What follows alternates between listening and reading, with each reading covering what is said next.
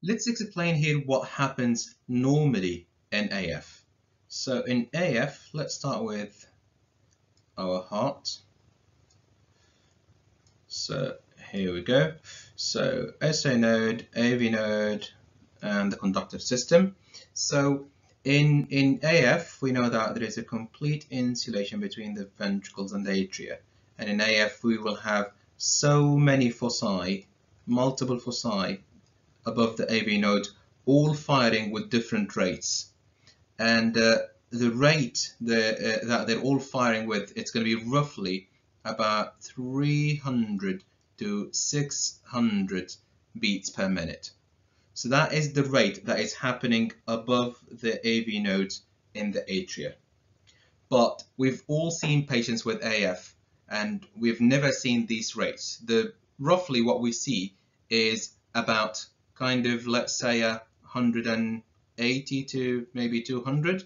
That is roughly what we see commonly in AF patients with fast ventricular response. And the reason behind this is because of the presence of the AV node. So the AV node is the only way for these 300 to 600 beats to reach the ventricle. And the AV node, what it does is it squashes the extra beats, because yeah, the AV node knows that the ventricle cannot really go with a rate of 600.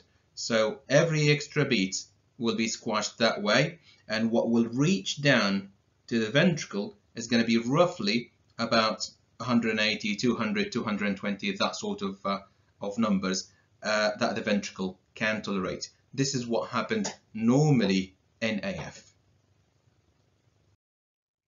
But with WPW, things are a little bit different. So let's draw our heart in here. So again, SA node, AV node, and normal conductive system. And let's get a different color. So we know that we have got an accessory pathway here.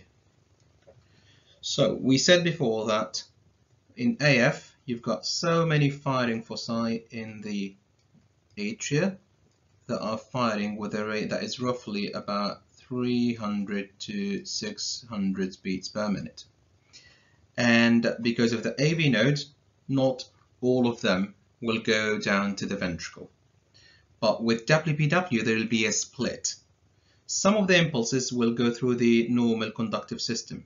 So some of them will go down the AV node route, and the AV node will try its best to basically destroy as many as possible. So let's say that the AV node will manage to bring the rate down to 180, for example, beat per minute.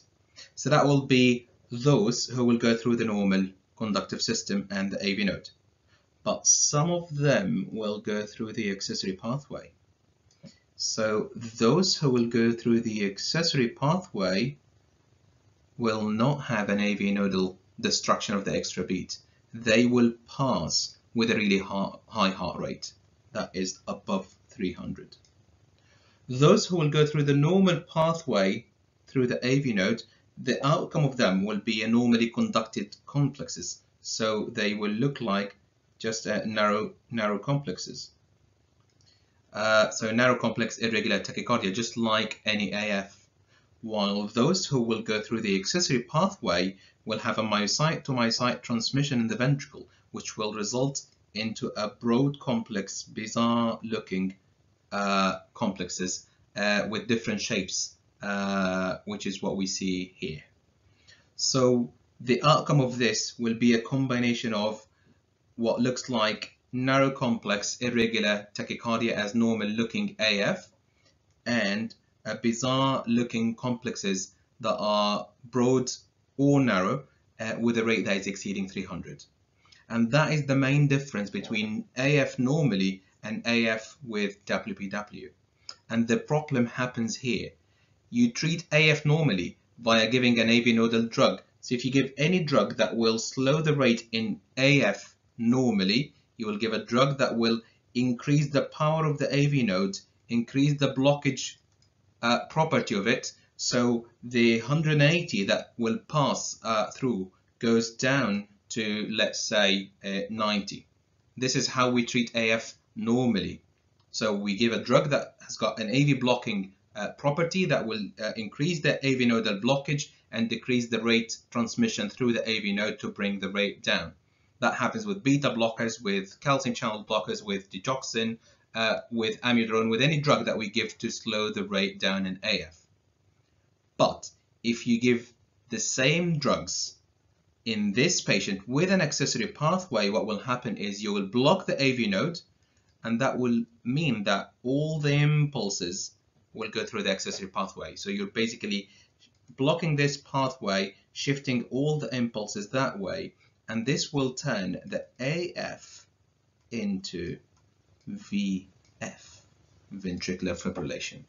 This is what you don't want to do.